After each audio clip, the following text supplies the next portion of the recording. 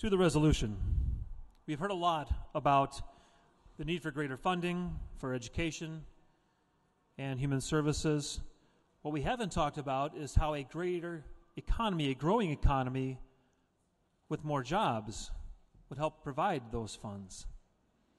And since I'm a small business owner and I study some of these things, small businesses create more than 50% of all net new jobs. So we need more jobs. We need more small businesses that create those jobs. But small business owners who are getting started, those people that just want to get going and they're investors, well, they look at the whole concept. What does this state offer? What does every state that they could go to offer?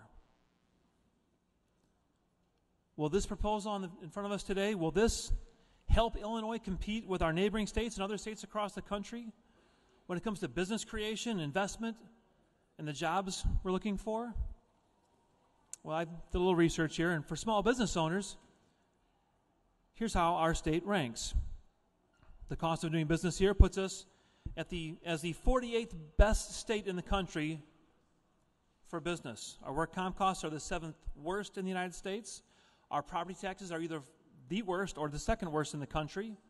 Our litigation costs are the 3rd worst in the country. But currently our income taxes, well, they're only the 28th worst in the country.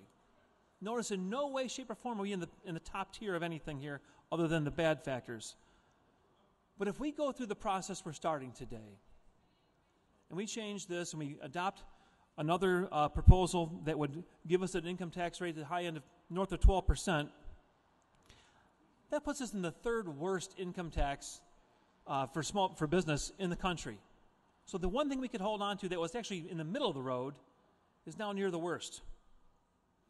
So while this amendment is being presented as a tax that would only affect millionaires, but millionaires have already shown that they can leave.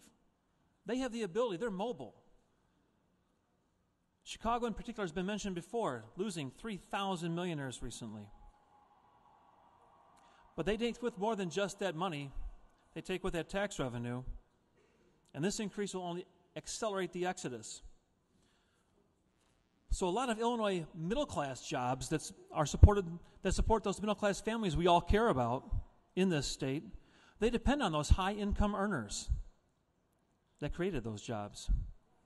But when those earners and their businesses, along with those middle-class jobs, leave this state, we'll look back at this amendment and see that's what left the middle class worse off than they were before we passed what is about to be a massive income tax increase.